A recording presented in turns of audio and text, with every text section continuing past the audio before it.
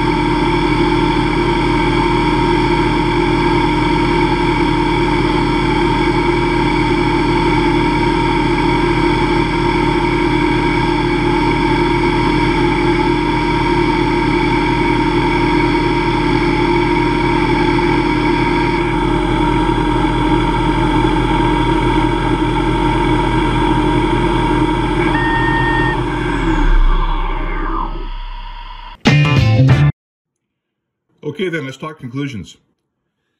Going over here to the depth of cut tests, you can see that there's not much difference between the two Walther inserts. And you saw the video about how at all reasonable depths of cut, and even some unreasonable ones, it broke chips just fine. So either one of those inserts will work for general purpose machining, no more bird's nesting, and well, there you are. That's the final finish. So that worked. Over here on the top, we have a final finish with one of the carbide inserts. And here we have the final finish with the Becker diamond. I don't know if it comes over as clear in the video as it does in person, but there is definitely a step up in surface finish with the diamond compared to the carbide. With that said though, it's not that much of a difference. And I can certainly go from this to this with a little bit of emery paper and some polishing. So where I think this offers the most utility is boring operations, where I want to be able to get a decent bore surface finish, but I can't really get emery paper or file or some sort of polishing thing inside and keep the bore consistent. So the Becker's a little bit of a bust, but it does have its uses. Whereas here we can see the carbide insert works great. So there we are, lathe cutting inserts that chip break aluminum. And I suppose this is the point in the video where I remind you to like and subscribe and check out our Patreon, all the rest of that kind of stuff. Anyway, that's it for now. Thanks for watching. Ding, ding, around one. Ding, ding, around one. Now the battle's begun. Ding, ding, around two.